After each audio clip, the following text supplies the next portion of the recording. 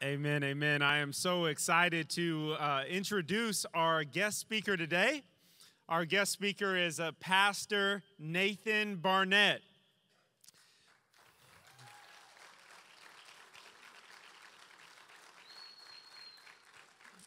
Pastor Nathan Barnett is my father-in-law.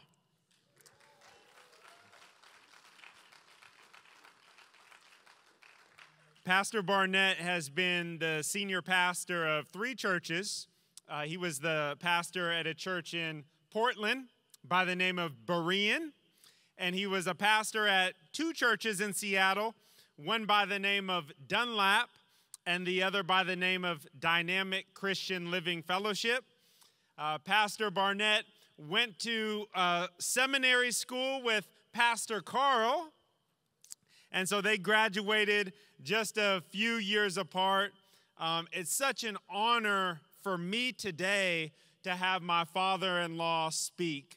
It was 15 years ago when I preached my first sermon, and the first sermon that I ever preached in my life on Sunday was at his church. And so over all these years, he has discipled me and mentored me, where now I'm so honored to give my father-in-law an opportunity to preach. So please give a big round of applause to Pastor Nathan Barnett.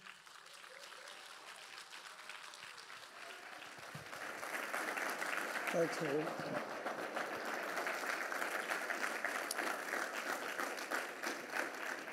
Good morning, saints. Happy Father's Day to you wonderful men. You look so good today. And it is a blessing to have a son-in-law like Herb. I say that heartfelt, to see a young man that I didn't know when I first met him, that he would become a part of our family.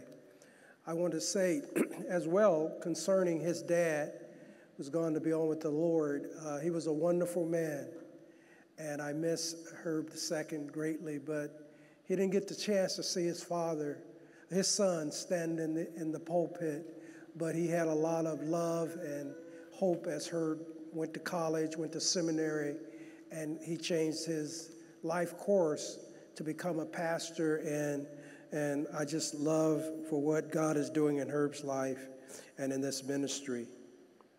I want to say as well that since I've come in closer relationship with the Antioch Baptist Church, that Pastor Herb and Pastor Al and Pastor Carl and Pastor Mark, these men has been remarkable. I accepted Jesus Christ in 1969 as a 17-year-old teenager, and I'm just blessed to meet these men at this part in my life, and going to Bible college and seminary with Dr. Payne. I never knew I would call him doctor one day. He was just a loud-spoken kid in those days. Carl kept everybody on their toes. Pastor Herb asked me to preach on the subject of the real church. We're following up real hope, and people with real hope needs a real church that they can live out their faith in. I would like to take the liberty, Pastor Herb, of going on to the subject of not just real, but authentic. And the authentic means that you resemble the original one. And that is the goal that Jesus had in mind. And the Bible was written, and the Gospels were written, and the epistles and the history books was written, that we might follow the pattern that was set by our Savior and set by the early Christians. We've struggled to do that, but with the Word of God and through God's faithfulness to us, we want to be a real biblical church, or an authentic biblical church. And so I've chosen to speak to us this morning from 1 Timothy 3:14 through 16. Paul says, I hope to come to you soon, but I'm writing these things to you so that if I delay, you may know how one ought to behave in the household of God, which is the church of the living God, a pillar and buttress of truth. Great indeed, we confess, is the mystery of godliness.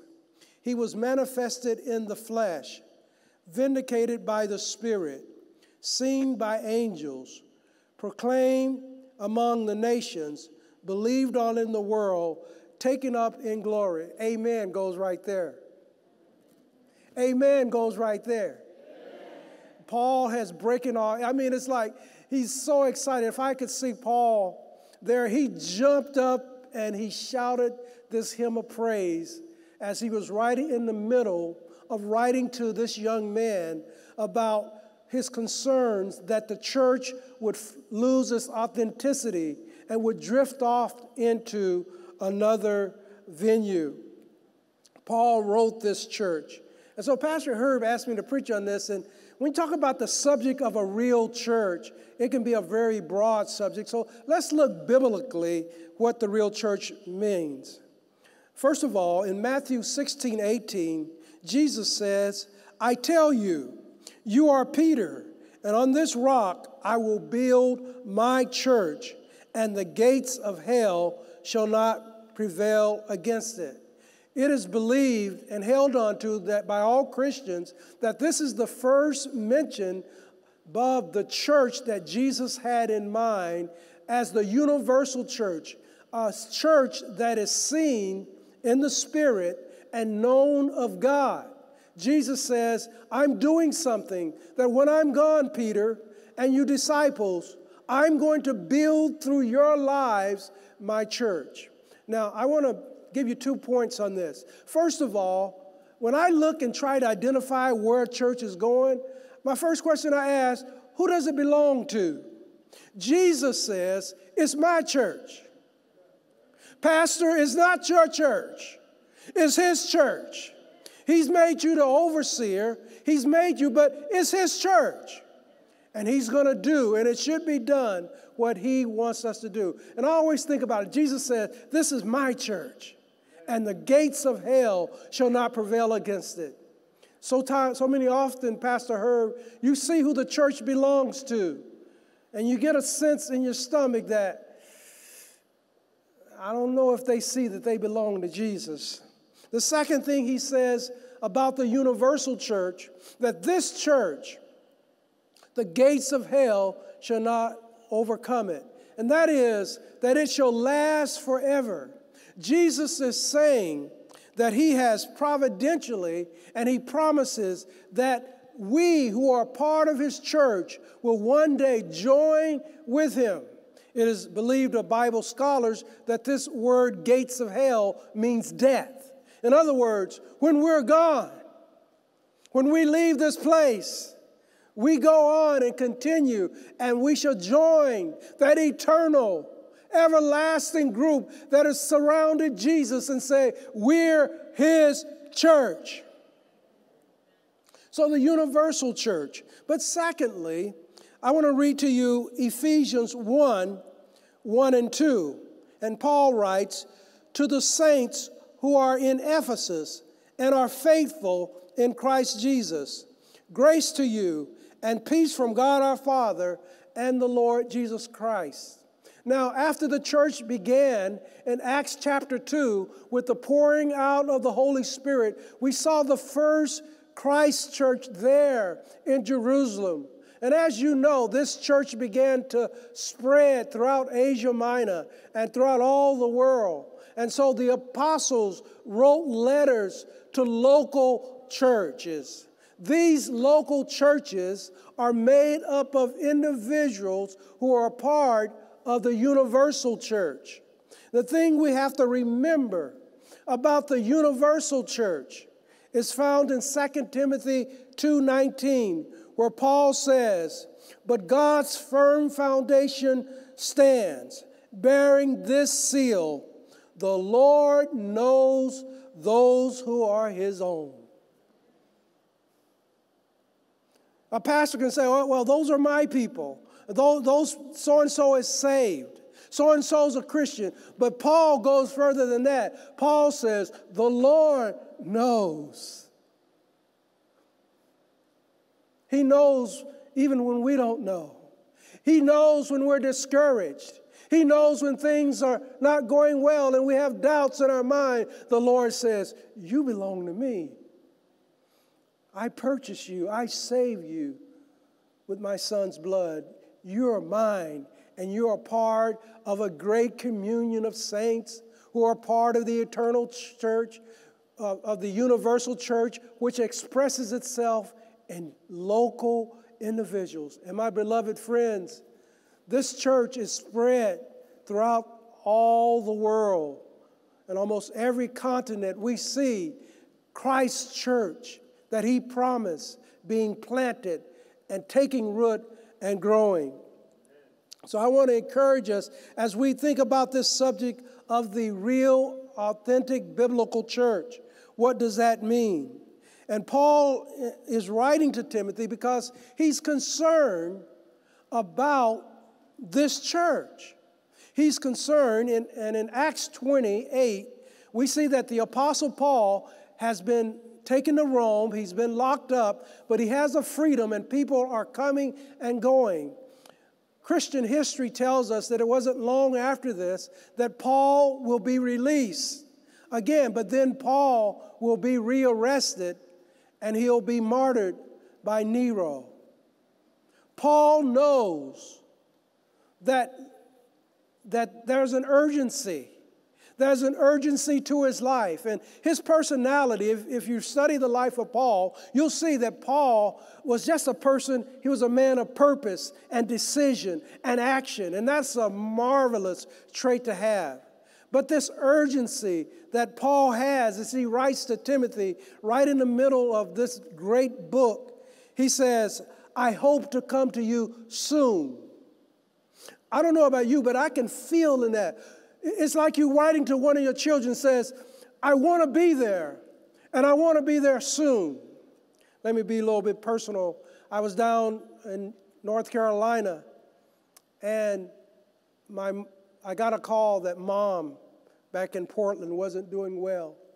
And they put her on the phone, and I said, Mom, if you just can hold on just a little bit longer, I'll be there soon. This urgency that we must learn to regather. During the pandemic, I sense, and as I've been praying, that the church has come into a lethargy and that we become comfortable because we haven't been coming together for worship like we had been accustomed to. We haven't had Bible study. We haven't had discipleship. We haven't seen the people being born again and missions growing. That it's easy to get into this sense of being just blasé and not having an urgency. And Paul wasn't like that. He knew that any time the Father could call him home. So he writes to Timothy and says, I hope to come to you soon, but in case I don't get there, let me write this to you, Timothy. I want to say to us, my friends, that Paul was concerned about adding on to the gospel message.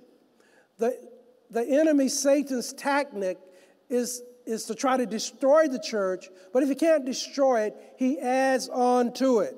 Listen to what Paul says in 1 Timothy 3:4. He says, as I urged you when I was going to Macedonia, remain at Ephesus so that you may charge certain persons not to teach any different doctrine, nor to devote themselves to myths and endless genealogies which promote speculation rather than stewardship from God that is faith, that is by faith. Speculation.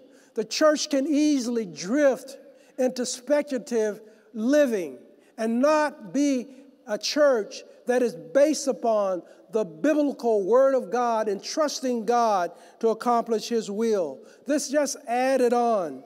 We're living in a day and age today, my friends, when deceptions to the true church, to the authentic church, are real and they're alive today. And they seek to draw us away from the real Christ, the real church, the real faith.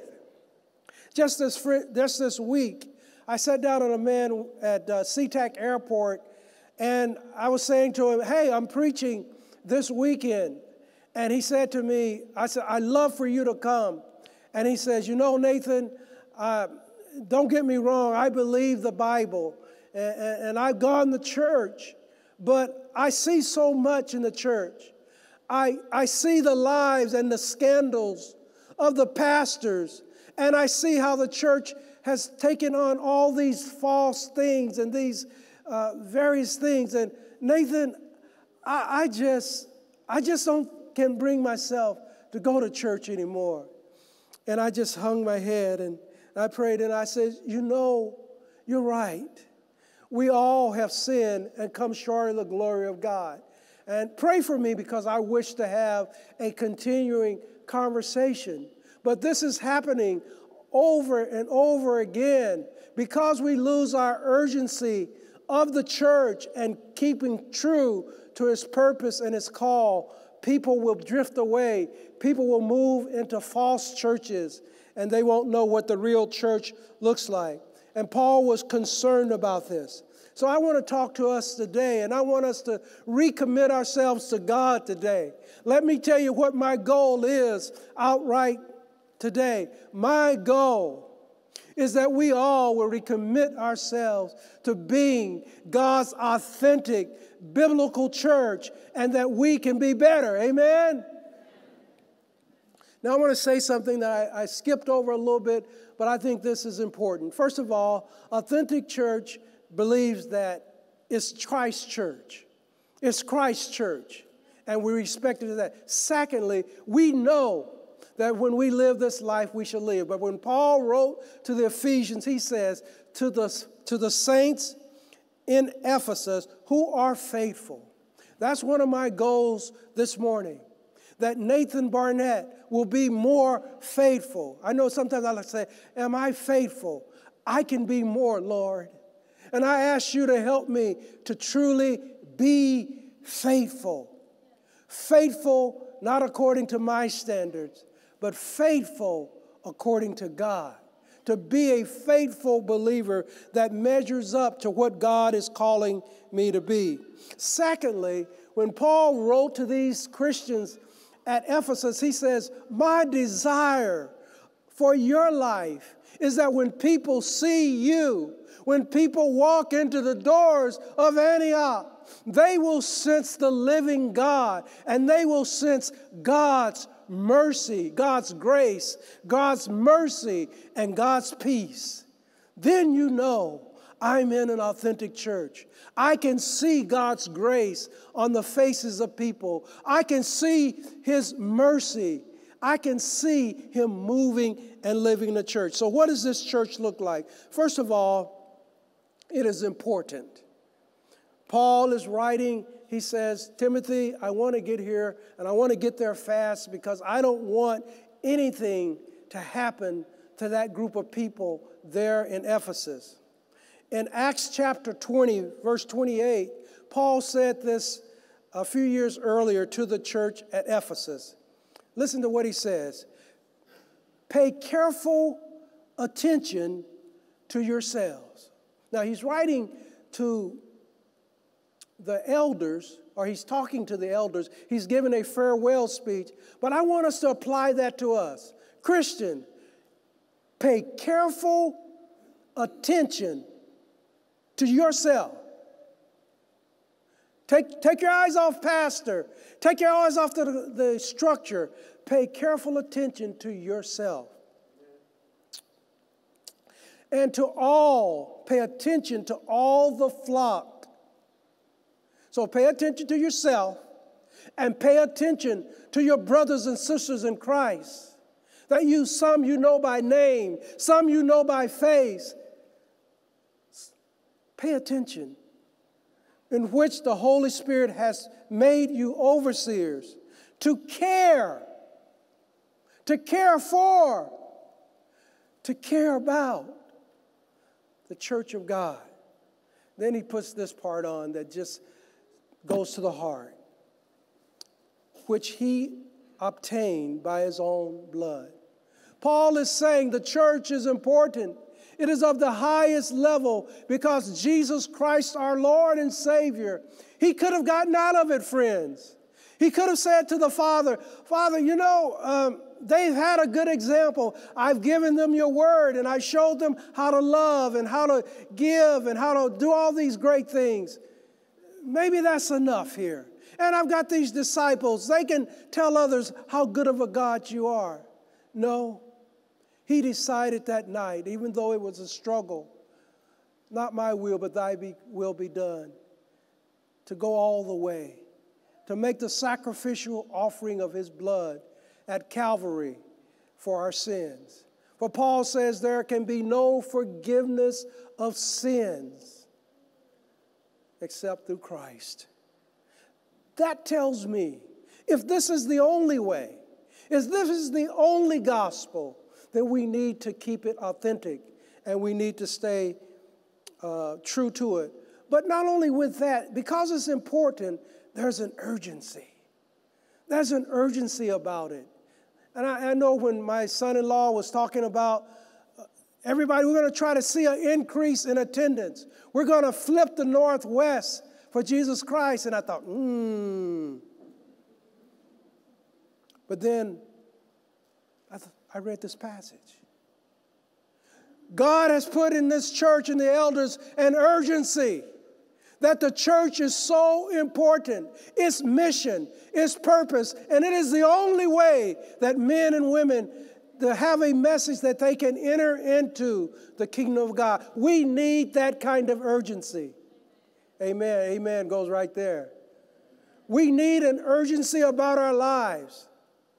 An urgency is if you were to get on your phone and get a text message from your bank and it said, oh, by the way, money is being drafted out of your account at $1,000 a minute.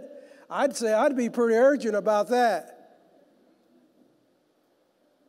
Souls are being lost. Satan depends on our lethargy. Satan depends that we will not be urgent for the gospel. He depends on that we will not be urgent about sharing Jesus Christ. He depends on the fact that in this day where people are getting their message out and we're not getting our message out. We live in a day of body art. People have messages. And I work at SeaTac Airport as a bivocational pastor for many years, and I noticed that they had tattoos, and everybody had their tattoos. At first, TSA wouldn't let them wear them, but they broke down and says, well, you can wear your tattoo. And I got to thinking about that. They're getting their message out. Why can't I get my message out? Amen. And so I put a cross, a lapel tie cross on my shirt, whether I'm wearing a tie or not. And the Lord has opened up an urgency that when people have said things to me, and sometimes they don't like getting screened, and I says, listen. And I point to the message on the cross and I say, do you know what this cross means? It means to you, my friend, that I'm coming to you as a messenger of Jesus Christ, and I would never screen you or treat you any other way, and I want you to know that. We need an urgency. I don't know what your urgency is. If they were to walk into your homes, what they see, as for me and my house, we will serve the Lord. Or on your t-shirt, are you willing to say, Jesus is my Lord? What's your sense of urgency? What's our sense of urgency? The church is important because it has the message, and Paul did not want it to be. It is the only message of reconciliation. Secondly, Paul says something twice. He says, we are God's household and the church of the living God. Now, he had written to Timothy to make sure the elders and the deacons are taking care of their households. Make sure that they're organized and they're administrating and their households are fulfilling their purposes. And then the Holy Spirit led him to say, you know, Paul, even though your elders and your deacons have a household, God has a household. And it's important that you, as their leader, that God's household will reflect the purposes for which God created it. You know, every home has a purpose. Every household has a reason why it exists. To show love, to show God's creation and building a family to spreading God's wealth and God's love throughout the world. Well, this household has a purpose. When I talk to people, they say to me, well, why should I go to church? And I say, well, but that's where you can interact with God's people. And when I think about when people say, well, what church, Nathan, should I join? What should I be looking for? Let me give you some reasons, I think, biblically that can help us with that. First of all, Jesus said in John 14:15, if you love me, you will keep my commandment. And then earlier in that book, Jesus says in John 13:35, by this all people will know that you are my disciples by the love that you have for one another. Jesus says that is the highest level. People will see that the love that flows through you is a spiritual love that comes from heaven. It's a powerful love that comes directly through Jesus Christ, through his Holy Spirit, and it flows out to one another. But it first has to start with as a loving Christ. Jesus says, if you love me, you obey me. If you love me, you will organize and live your life out of love and reverence for me. That's the first thing I look in the church. I ask, do they really love Jesus? I mean, do they talk about him? Or do they talk about a lot of other stuff? You know, a person that you truly love, don't you talk about them? Don't you brag on them? Yes. You're looking for a church where the pastors and the members, they just love. They used to have a thing where if you could go in a church and nobody spoke to you before you left, that's not a good church. And you don't have to program that kind of thing. You just something inside of you to say, there's someone I've never seen before. Let me touch them with love. So I look for love. Jesus says that if you're my disciples, people are going to know it because you will be expressing my love for one another and you will be living in obedience to my love. The second thing I look for in an authentic church is holiness. In Luke 6:40, the Lord said, a disciple is not above his teacher, but everyone, when he is fully trained, will be like his teacher. Jesus says, as we are discipled and grow, that more and more his truths will begin to transform us so that we respond and live the way he lived. With the Heavenly Father's will and purpose being the highest on our list. We will treat people the way Jesus treated people. For instance, the woman at the well, the woman caught in adultery, or a story about a disobedient son who ran away and wasted his father's inheritance. We'll respond to the world because that's the way our Savior responds. He says true churches act as their Savior acted. When I look at the ministries that have gone out through Antioch Bible Church to homeless people, to people struggling, needing services, people who are born with no father and mother that wanted them, I say they're demonstrating Christ-like holiness. Holiness simply means a life that is set apart to be used of and by God. I look for a church that permeates their ministry. Third thing I look for is dedication to the Lord. The Apostle Paul said in Philippians 1:21, for me to live is Christ and to die is gain. He also said in Galatians 2:21, he says, for I have been crucified with Christ, nevertheless I live, yet not I, but Christ lives in me. In the life I now live by faith. I live by faith in the Son of God who loved me and gave himself up for me. I believe that God had Paul to write these things so that we would know what a devoted life to Christ looked like. Think about it. This man who hated Jesus Christ, this man who hated the church, this man who hated other Christians, when God flipped his life, all he wanted to do is be like Jesus. The second thing I want to say to you is the church is to be a church that's alive. And when I say that, I'm not talking about empty emotionalism. I'm talking about a church where the Bible is believed. I'm talking about where the truths of grace is seen, power to go through trials, powers to suffer loss, powers to be hurt by people, but the grace of God hangs in me and keeps me true. I'm thinking about peace when you lost a loved one. I'm talking about peace when things haven't gone your way. I'm talking about peace when your fellow brothers and sisters in Christ have let you down.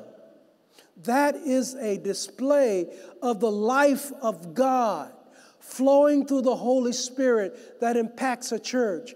I'm talking about when we gather today, there's an anticipation not only to meet our friends, but to meet with the living God. And He pours out a new and fresh raising up of Jesus Christ and love for Him and love for people and love for lost people throughout the world. That's a living church. An idol can do nothing for you. You can have an idol as a car, and you can pray to that car and wash that car, but that car cannot be with you when death comes. The living God, the Ephesians, they had Diana was the main culprit there, the main idol, and they made a lot of money off of her. But when Jesus Christ came in, people turned from a dead God to the living God. I want to ask us this morning, is your God alive? Amen. Someone said one day, I know God is alive because I just talked to Him this morning. We went through the God is dead conspiracy. Can you imagine that? People saying to Christians, your God is dead? He's not dead, friends. He's not dead in my life.